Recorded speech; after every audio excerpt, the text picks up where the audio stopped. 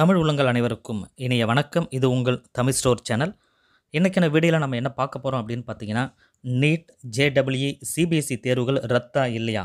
இது வந்து பார்த்தீங்கன்னா மாணவர்கள் மற்றும் பெற்றோர்களிடையே மிகப்பெரிய குழப்பமானது இருந்துகிட்ருக்கு. இந்த குழப்பத்தை தெளிவுபடுத்துறதுக்காக இன்றைக்கி மனிதவள மேம்பாட்டுத்துறை அமைச்சர் வந்து பார்த்திங்கன்னா ஒரு மீட்டிங்கை அட்டன் பண்ணுறாரு. அந்த மீட்டிங்கில் சில விஷயங்களை முடிவெடுக்கிறாங்க. அந்த முடிவு இப்போ வந்திருக்கா இல்லையான்றதை நம்ம சேனலில் அடிக்கடி நான் வந்து அப்டேட் பண்ணுவேன். இப்போ அந்த மீட்டிங்கில் அவங்க என்னெல்லாம் பேசியிருப்பாங்கன்றதை நான் உங்களுக்கு சொல்கிறேன்.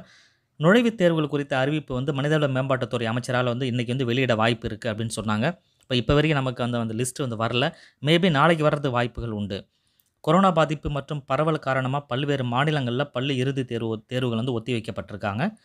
தமிழகம் உள்ளிட்ட சில மாநிலங்களில் 10ஆம் வகுப்பு தேர்வுகளே இல்லாமல் மாணவர்கள் தேர்ச்சி அடைய வச்சுருக்காங்க.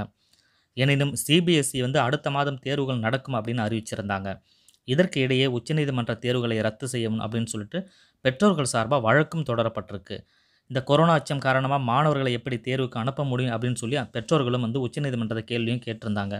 இந்த நிலையில் மத்திய மனிதவளத்துறை மேம்பாட்டு அமைச்சர் ரமேஷ் பொக்ரியால் பார்த்திங்கன்னா இது தொடர்பான ஒரு ஆலோசனை நடத்தியிருக்காரு.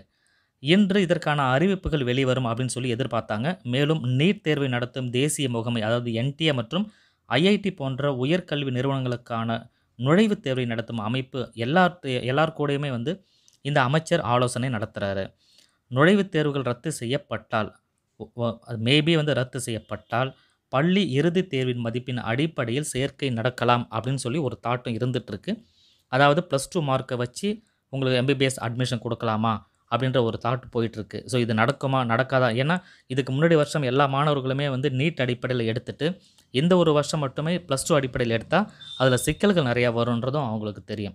அதனால் பல கோணங்களில் பல வழிகளில் அவங்க பார்த்துட்ருக்காங்க, இன்றைக்கி திங்க் பண்ணிகிட்ருக்காங்க.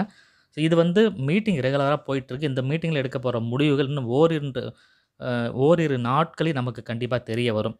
அப்படி தெரிய நம்ம சேனலில் நான் அப்டேட் பண்ணுறேன். நீங்கள் படிக்கிறத எப்பயும் போல் படிச்சுக்கிட்டே இருங்க. அதுக்காக தேர்வு ரத்தாகும்னு நினச்சி நீங்கள் படிக்காமல் விடாதீங்க.